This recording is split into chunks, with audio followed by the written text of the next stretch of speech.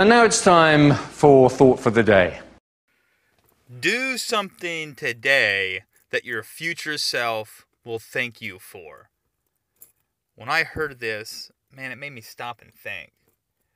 All too often, if I get a day off, or even when I'm going to work or whatever, like I'm always thinking, man, what sounds good to eat? What do I want to do that's fun?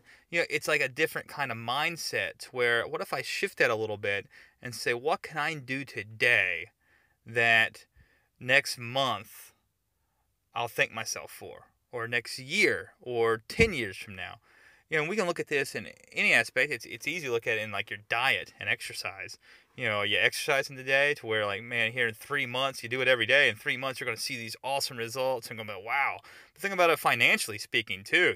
Like, maybe not waste that money there. I mean, maybe you do. I mean, maybe it is something that needs to be done, but maybe not. And it's just having that mindset, that little mindset shift of, what I'm doing today, the decision I'm making right now, will it really benefit me? And will I be thankful that I made that decision in the future? Thanks for listening. Make it a great day. See you soon.